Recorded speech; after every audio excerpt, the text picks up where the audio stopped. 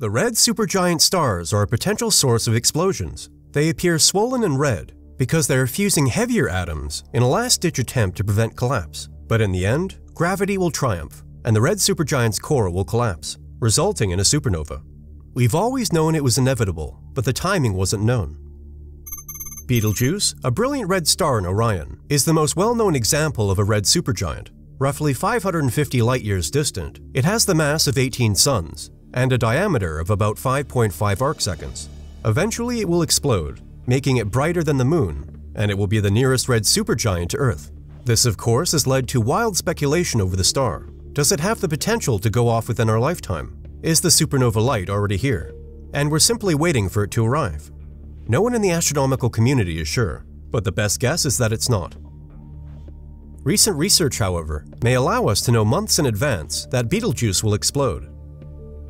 Red giant supernovae may be explained by one of two broad categories. On very different time frames, both models predict that a red supergiant should fade before bursting. According to the superwind theory, a star's stellar wind is sparkled by the increasing rate of fusion at the end of its life.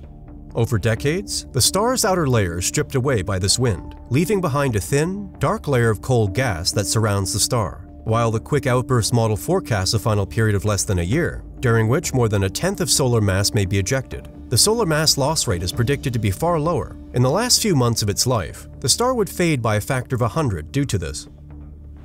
With this study, the researchers analyzed every instance of a red supergiant supernovae in which the star was spotted before its explosion. Since most supernovae are discovered after their explosion, just a few dozen of occurrences of excellent pre-explosion observations have been made between 1999 and 2017. In every case, however, star brightness was rather stable in the decades before supernovae.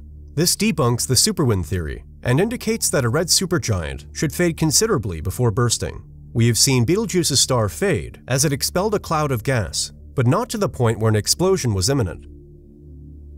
We don't have enough data on red supergiants to see them rapidly declining before the Big Bang, but that could change in the future if more long-term sky surveys become available. Given how thoroughly we've researched Betelgeuse, our red supergiant neighbor might be very likely to be the first star to warn us of a forthcoming supernova. Let us know what you think in the comments section below. And as always, don't forget to like, subscribe, check out our previous videos, and visit our website if you love reading at www.nasaspacenews.com. Thanks for watching.